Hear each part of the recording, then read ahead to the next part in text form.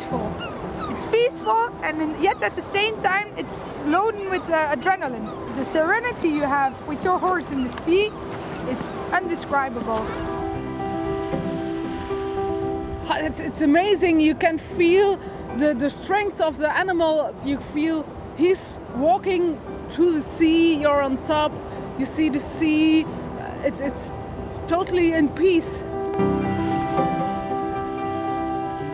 Along the shore near the Belgian town of Oostduinkerke is the only place on Earth where shrimping is still done on horseback, as it has been for over 500 years. 37-year-old Nele Bekart and her horse Axel set out bright and early. She's the world's first officially recognized female horseback shrimper.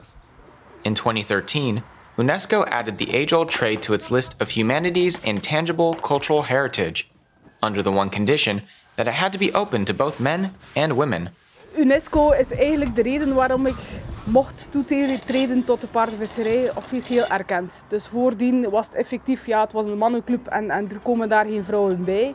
Maar goed, ik heb me moeten bewijzen en eigenlijk dubbel moeten bewijzen, maar het is gelukt. En nu hebben ze wel vrede mee dat ik er ook bij ben. Nele Bekart had to complete a 2-year internship and pass several tests. The mother of 3 earns her living with a job at a nursing home. But in her free time, she heads out to the beach to be on hand 2 hours before ebb tide. We gaan zien, hè. De ene dag kan dat niets zijn en de andere dag kan dat 10 kilo zijn. Dus ja, het is afwachten.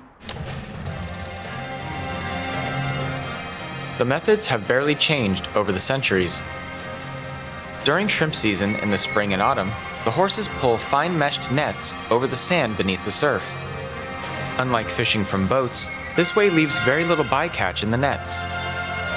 What there is can be released immediately. Even so, the bulging nets their ancestors pulled up are the stuff of legend for today's shrimpers. Today's big boats are decimating shrimp stocks. After about half an hour, Nele Bekart and fellow shrimper Katrien Terren pull up the nets for the first time. Everybody's anxious to see what they've caught.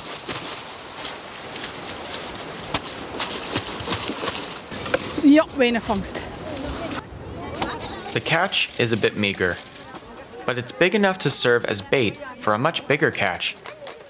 The horseback shrimpers pull in tourist crowds to Oostduinkerke and its seaside resort.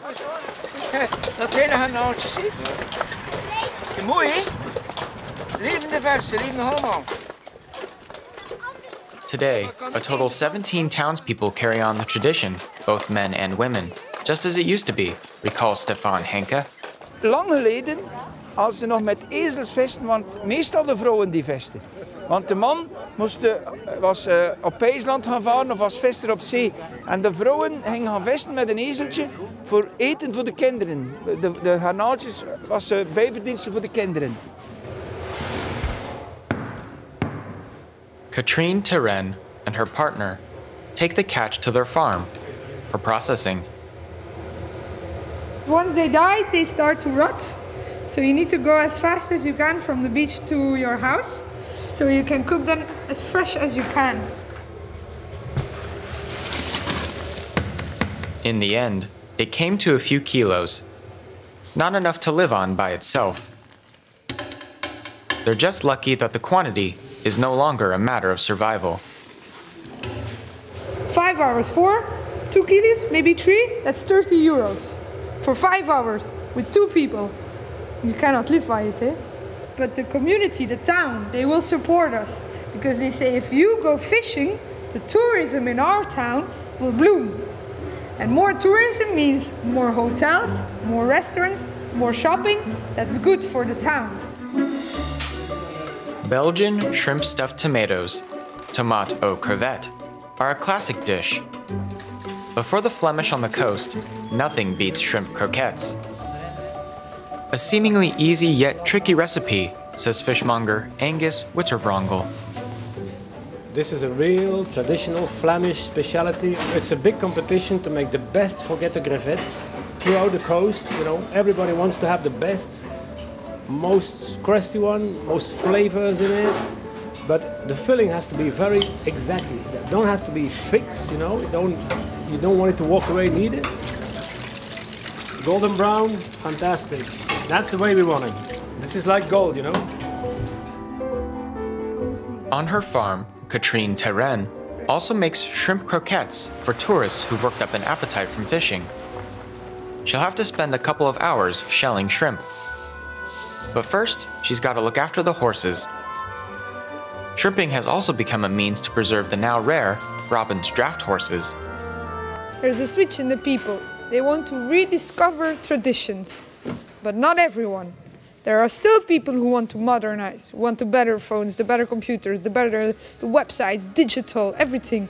And there's a little population that says, I want to experience the old traditions, how it used to be.